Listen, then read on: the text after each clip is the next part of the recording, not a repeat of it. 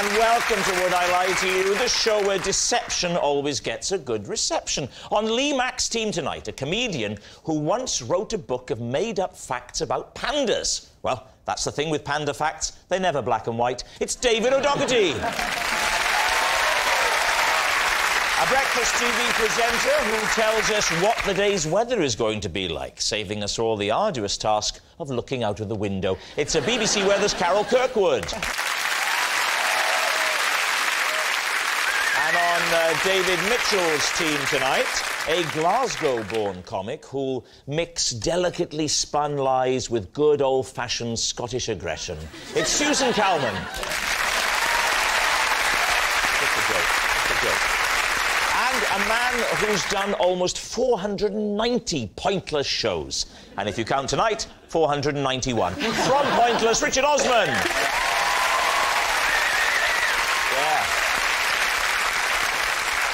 So to round one, Home Truths, where our panellists read out a statement from the card in front of them. To make things harder, they've never seen the card before, so they've no idea what they'll be faced with. It's up to the opposing team to sort the fact from the fiction. Richard is first. I have a 40% stake in a prize-winning racing pigeon. Lee. If there's one thing I know about, it's buying pigeons. So be careful with your answer. Tell me now, Richard, how much do you pay for 40% of a pigeon? We paid £600. Ah, you were robbed. And it's about £70 a month to keep them, which is £70 a month? Yeah. Wow. That is a lot of trill. We don't feed him trill. What do you feed him? IPO, steroids. Oh, well, fine. £70 a month? What are you, taking him to Alton Towers? What are you doing with him? Firstly, he's got to be housed, he's got to be fed, Yes, he's got to be trained. In a wooden shack. Yeah. I'm not going to leave him in a wooden shack. This is a prize winner. Why do you say prize winner? What has he won? He won the Prix-Calais. Yeah. And he's won some local things, but that's the proper deal. Pre-PRIX. Correct. Ah. How many pigeons were in the race? It's about 450. It's less than 500, but more than 100. It's Come on, 500. The sky would be black then with pigeons. It's the Germans, they're back. They're released in Calais and they race all the way to... Well, they race home. And where's home? Essentially, well, his is up in Lancashire. Right. What's the pigeon's name? It's called Cobbold Joe. Cobbold, C-O-B-B-O-L-D. Cobbled Joe. Cobbled Joe. It's because the original... You know about racing pigeons, right? Oh, I do know about racing pigeons. You know Toddy Cobbold? Yeah. Toddy Cobbold was the grandfather. Yeah. And so, we chose that name. That's nice. So is that true? Is there a pigeon called Tolly Cobbold? Don't know. You said you knew mixing about me up with someone from a Hovis advert. Are there any distinctive markings? So just if there were some pigeons there, say Trafalgar Square, I'd be able to go, oh, that's Cobbled Joe, down in London for the sales. I'm going to be honest, I would struggle to choose her out of a pigeon parade. Really? But, Her, and she's called Joe. Yeah. So is it Joe with no E? Yeah. That's fine. Show it for Joanna. Yeah, next question. I think I might have this. Yeah. I don't think lady pigeons do the racing because they would be pregnant some of the time. I tell you what, she better not be. It was only a cuddle, wasn't it, Richard? Do you go and watch do you go and when they go off, do you watch it? I have seen the pigeon race once. Yeah, How much of the race did you see? I've seen the pigeon release. You see the release. Have you ever seen a pigeon land? Yeah, I've seen You were there when the pigeon land. landed? No, you've never seen a pigeon land? Right, I've seen a pigeon land, yeah. Yes? But not under racing conditions. Is that right? You've just seen a pigeon land in its spare time? Yeah, exactly. So you've only ever seen... So what you're saying is you've seen your pigeon take off, but you haven't seen your pigeon land. I have seen Does that mean your pigeon's lost? I don't think when a racing pigeon lands, it's any different than a normal pigeon. Exactly. Oh, wrong. They don't get tipped like Skids that. right into the shed and go, whoa! I was going fast! No, it doesn't. It raises its wings as it breasts the tape. That's what it does. So, it's time to decide, Lee. What are you going to say? I think it's Do you true. think it's true? I think, yeah, OK, not true. Let's say lie. I get confused if you say not true. It is a lie! You think it's a lie? Richard, the pigeons, the racing, Cobbled Joe. Truth or lie? A lie.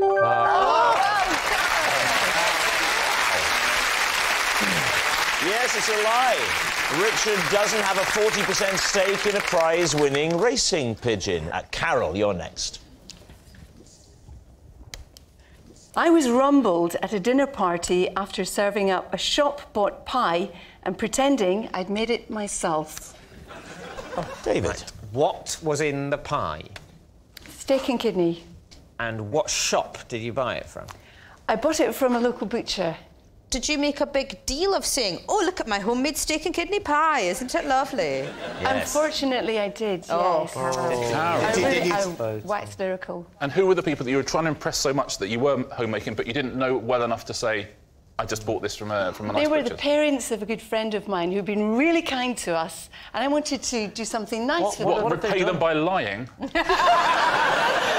How did they find out? That's the question. That's the important issue, Carol. This was actually quite a bit awkward because we were all sitting there having a lovely meal, beautiful smells. I was saying, I'm so glad I've made this because I know steak and kidney is your absolute favourite. So, knife and fork in. How surprising, this is chicken and ham. Oh, dear. Weren't you tempted to just go with it, pause and then go, well how do you make it? So what happened when they realised your deceitful ways? Well, I had to really lie some more. And I had to think... I really thought you were going to say come clean. Lie some more. Say, I'm afraid, do you know one of the first signs of Alzheimer's is thinking you're having chicken when in fact it's steak and kidney. It's a terrible thing. It means you've basically only got hours of consciousness left. So what did you say, Carol? Well, I said, because they had thought that I'd cooked these, I said, well, I made a big batch of pies at the weekend, and I made some chicken and ham, and I made some steak and kidney, and I froze them all. That's good. I took out the wrong ones. That's very good, actually. That's very good. Tipped off our tongue. Oh, my God. We have nothing to fear from climate change. You'll just tell us what we want to hear. It's all fine. Yeah. If you feel like you're drowning, in fact, it's a lovely sunny day. So, David, what are you going to think here? Well, I think it's genuinely, as it's hard to believe Carol would ever lie, but she's lying one way or another. So is she lying today, or did she lie a long time ago? I prefer to think that she lied a long time ago. In which case, she's telling the truth now. Although, actually, her lie now would, to be fair, be mitigated by the fact that that is the point of this game. I'll be devastated because I've watched Carol and loved Carol for some period of time, and I'll be slightly devastated and I'll have to take the shrine down that I've got in the house. But I'll take that shrine down. She probably is telling the truth in that she lied. Don't throw the shrine away, by the way. Well, we can have a little chat about it. So, David, you think it's the truth? I think we think it's true. You think it's the truth? Right, Carol Kirkwood. Was it the truth or was it a lie? It was... the truth. Oh.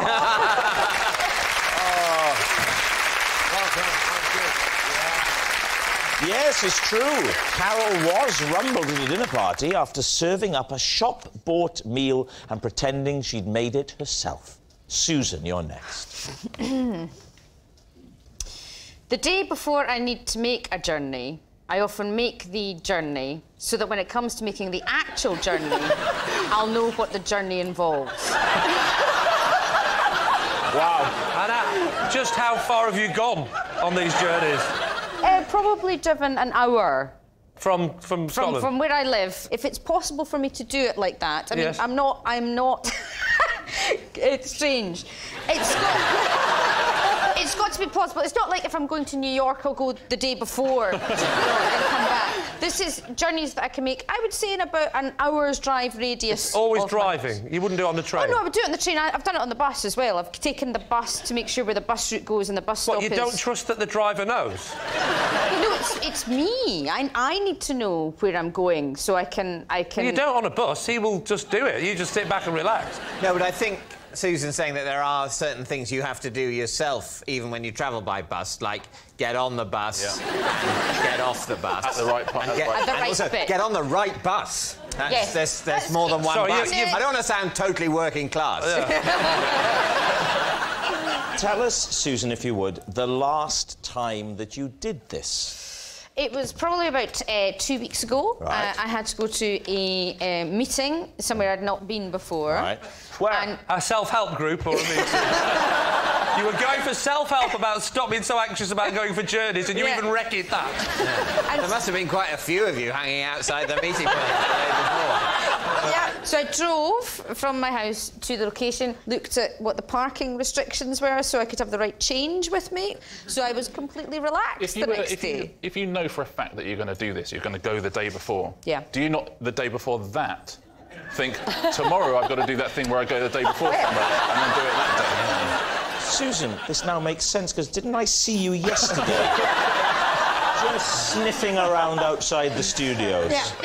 Did an event happen in the past such that you once arrived somewhere and went, oh, I wish I'd come here yesterday and I could have foreseen this terrible situation? Like when JFK was shot. Yes, I've always been haunted by that. If only I'd been there. He'd gone the day before, he'd have known when to duck. It's very rude to be late for things. Is that at the base of this? I'm paranoid about people thinking I'm rude or in any way, you know, deceitful, like Carol. So... What are you thinking, then? It does sound plausible. When you die, you'll have only lived a third of your life. Yeah. The other two-thirds was a recce. Yeah. I just don't think it fits. Yeah, I think she lives life by the horns, or whatever that is. Right. Lie? Truth. Ooh. I would say the truth. You think it's the truth? I don't know.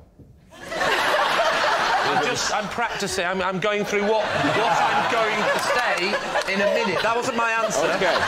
So what are you going to say? It's the truth. It's the truth. Susan, truth or lie? It is, the truth.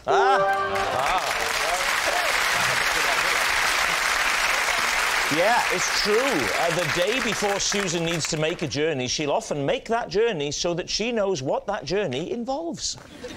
Right. Our next round is called This Is My, where we bring on a mystery guest who has a close connection to one of our panellists. Now, this week, each of Lee's team will claim it's them that has the genuine connection to the guest, and it's up to David's team to spot who's telling the truth. So please welcome this week's special guest, Ian.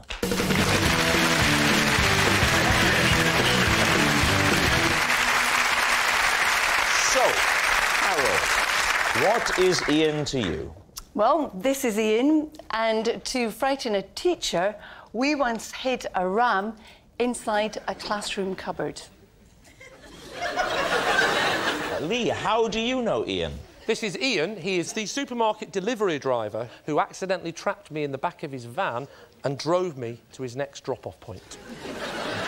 And finally, David, what's your relationship with Ian? This is Ian. He is a skydiver who got blown off course and almost knocked me off my bike. Right, there we have it. Carol's sheep prankster, Lee's accidental abductor, or David's diverted skydiver. David Mitchell and team, where are you going to begin? Right, well, Carol, let's start with the ram in the cupboard. Oh, the old Dave Mitchell chat-up line. Yeah.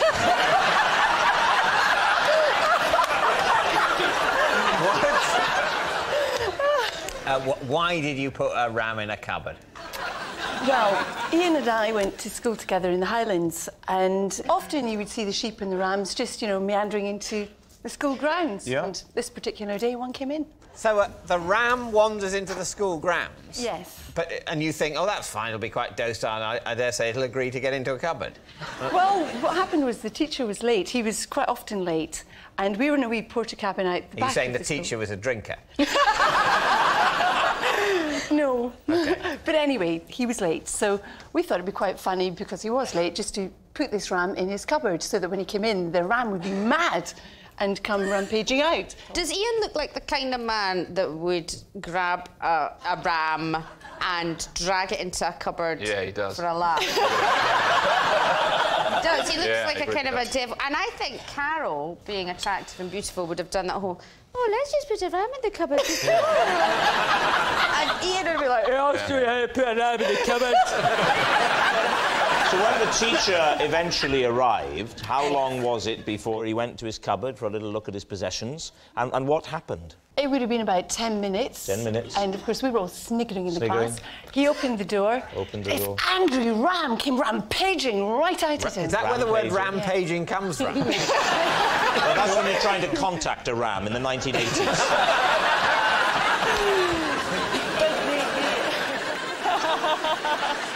Who would you like to quiz next?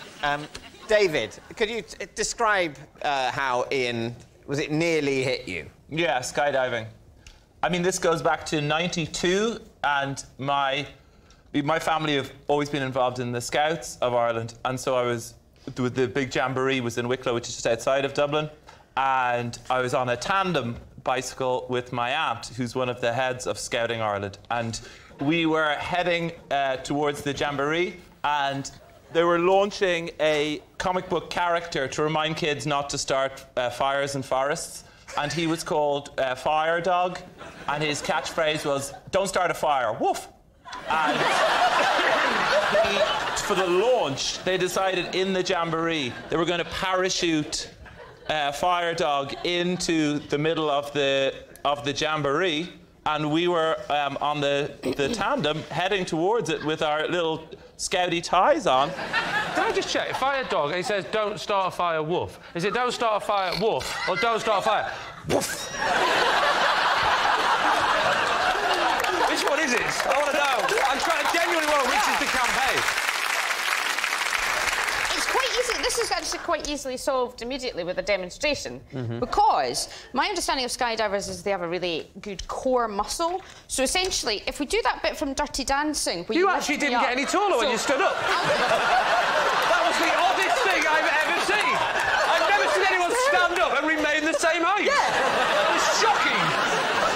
If I just run towards you, like and you just lift me up like the end, then you'll be a skydiver.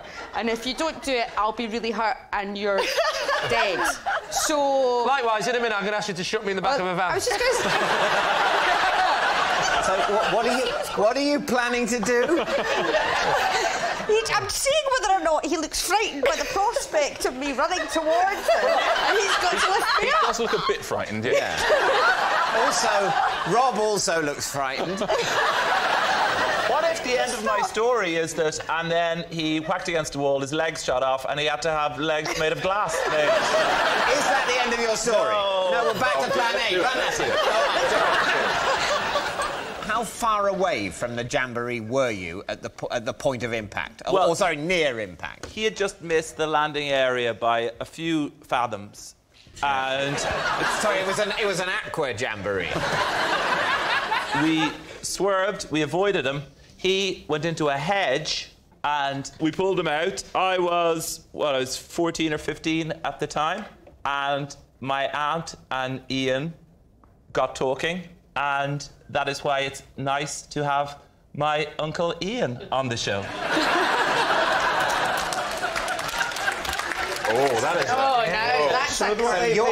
was a hell of a landing. That was a bombshell. Yeah. Your aunt met her husband when he nearly hit her dressed as a dog. Right, what about Lee? So, Lee, how did you accidentally get shut in his van? What happened? As you will know, that when the man who comes from the supermarket delivers your food, he delivers them in, like, a plastic box. Yeah? So he leaves the box and he goes into the kitchen and he drops off the food, and what I decided to do is that I'll help, right? He brings the last box. I said, "Is that it?" He said, "Yes, this is your last lot." Puts the thing, gets the bags, goes into the kitchen. Mr. Nice here picks the nice plastic things up and takes them to his van. Oh, God. So I go into the...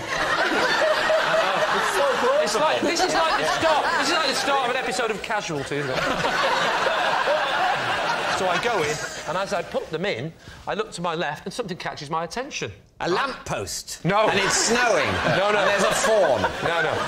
A little thing catches my eyes. Believe it or not, someone has locked a ram in the back of the van. It was, believe it or not, the thing that caught my eye... I don't believe it, by the way. ...was a slightly ripped box of Cocoa Pops. And I thought, just for a minute, I thought, as Ian just had a little bit of a... like I would do, I'll have a little snack en route. So I just walk over to it. Now, as I walk over to it, it's only a couple of steps, and I'm now hidden behind a box of food. You know, the boxes of food that haven't yet been delivered. And at that moment, I hear the noise of the doors shutting and the little handle turning. So why didn't you call out? I did. What, and he didn't hear you? No. What, over the noise of a van engine? No, not very just a loud. van, the noise of Howard Jones on Magic FM. It was blasting. Why didn't you... Yeah, I'm going, help! Why didn't you bang on the panel?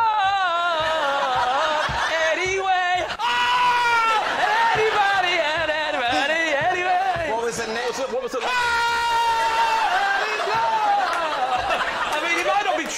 it was dramatic.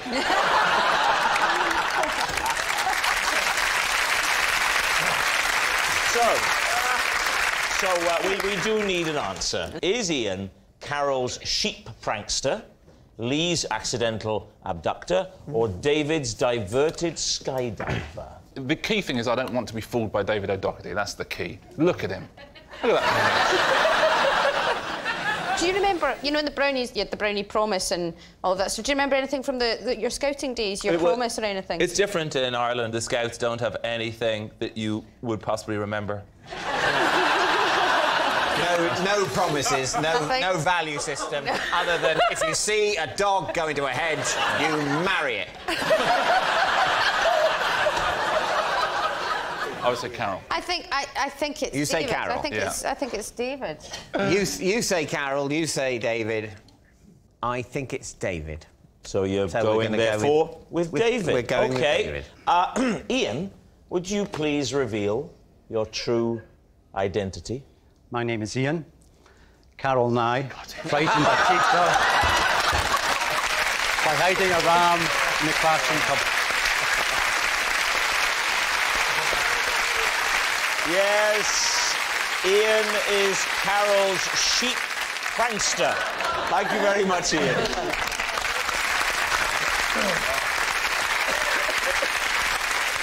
Which brings us to our final round, quick-fire lies, in which our panellists lie not only through their teeth, but against the clock. We will start with... It is David. I once sent out 30 professional photographs of myself to try and get an agent. I got just one reply advising me to destroy all copies of the photographs.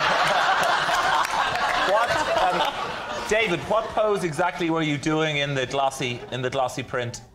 I mean, I thought a normal, dignified, at the same time hilarious and talented one. Show me.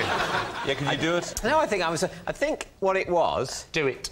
I think maybe in the picture, my mouth looked a bit wrong. You know, maybe it was a bit sort of... Can I ask why you thought... Or maybe... But you didn't bother to change it wasn't like...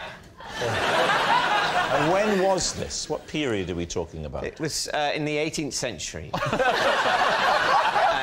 In the mid-late 1990s. What kind of places were you sending them to? Or did you just leave them in phone boxes around London? How were you dressed in the photograph? Was it a casual or was it a smarter look that you went for? I'm guessing smarter. It's just in case he was wearing a leisure suit. Maybe it was the late 90s. What's a leisure suit? That sort of zip-up thing that you can relieve yourself in. Yes. It's what they'll be wearing in the future. It's just so convenient. Just get in and whatever happens, it's fine.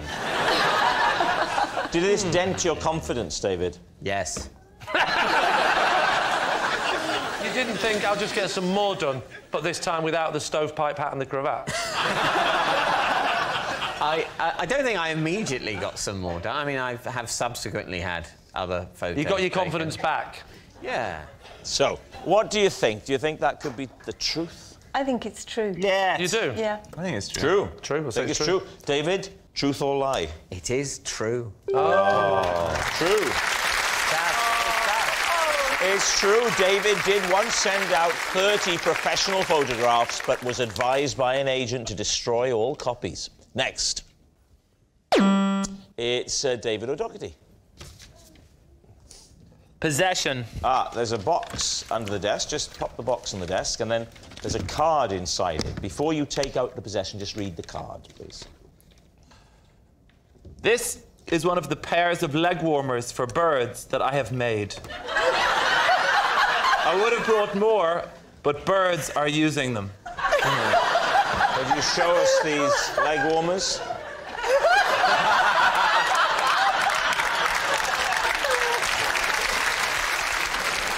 I live beside the canal, and the swans are very unhappy around there. The swans? You've tried to put a leg warmer on a swan? He hasn't tried to, he succeeded. How the hell do you... A swan? So they're trying to feed it over the webbing, and he doesn't great big beak on us. Everyone knows about this, but if you befriend the swan, the first thing you befriend the swan when the wings go up like that, and then generally the next thing they go like that, as in make me leg warmers. That's it. They for swans? David, they would break your arm if you went near them. Famously. Famously. That's what they do. They break your arm and then the Queen eats them. Yeah. How do you get them over the feet? Right, if you put your hand like that and then try and get it over there. It's like O.J. Simpson. Stick it on there. That's a swan. That's a swan, folks. That's a swan. With the swan, it's all about authority. So watch this. No, they're webbed. That's no good. Yeah. That's going to hurt the swan. You've just ripped through its webbing. You know when you said swan at the beginning? Yeah. Did you mean sparrow? David, it's time to take a guess. I mean, I don't know which way you're going to go on this. Maybe a swan could be able to slip that over its foot, and maybe a swan would derive tremendous warmth from this incredibly thin and flimsy and short piece of material going an inconsiderable distance up its really rather long leg. I think it's true. Don't say that! Don't say, because that's the sort of... That's what happens to your mind in this game. You say, and you start thinking, oh, yeah, of course, the fact that he said swan and it seems impossible is exactly what's so plausible about it. If you people don't start taking this a bit more seriously, I'm going to bring my Uncle Ian out here again. So what are you going to go for? I think we're going to say lie. Lie? You're saying it's a lie. I'd just like to say, Rob... Yes? If it's true... Yes? I don't care. David, truth or lie? I'm afraid my tale of swan leg warmers is a lie. Oh, thank God. Who'd have thought it? Who'd have thought it? Yes, it's a lie. David doesn't make leg warmers for birds. And that noise signals time is up. It's the end of the show, and I can reveal that David's team have 2 points and Lee's team has 4. But, of course, it's not just a team game. My individual liar of the week this week is David O'Doherty. Yes, David O'Doherty. He's made the show like a massive bed and lied in it. Good night.